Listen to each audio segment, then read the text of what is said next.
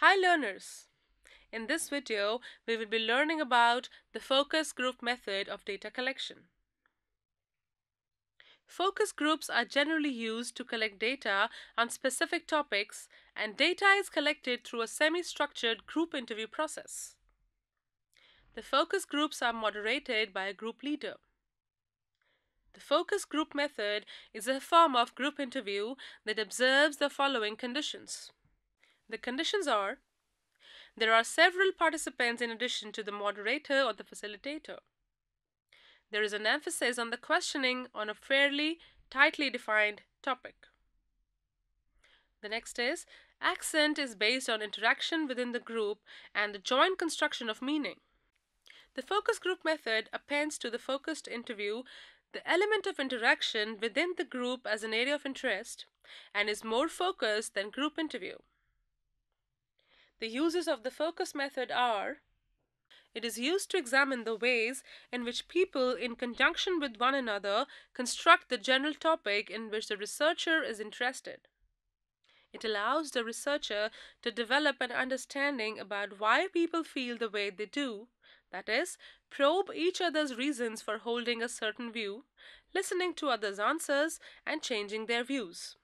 The participants are able to bring forth the issues as the moderator relinquishes a certain amount of control. Let's now discuss the process of the focus group method. The first is, the purpose of the research is briefly explained. Then, the reasons for recording are conveyed. Conventions like one person will speak at a time, confidentiality, everyone's views are important, amount of time are taken into consideration. Introduction, that is, the basic information of group members is given. Then, the participants discuss the topic among themselves. The last is closing and thanks, that includes a discussion of how data supplied will be handled. After discussing the methods of primary data collection, let's now discuss the methods of secondary data collection. Secondary data may be collected through various sources as discussed below. The first is company records like balance sheets, profit and loss accounts, sales figures, etc. Data is generally used for prediction purpose. The second is the Internet. The Internet is a rich source of data. There are many specialized websites which offer data for research purpose. Next is the print media. The print media includes journals, newspapers, magazines, etc. It offers the information that is published. The next is the census and the other government records.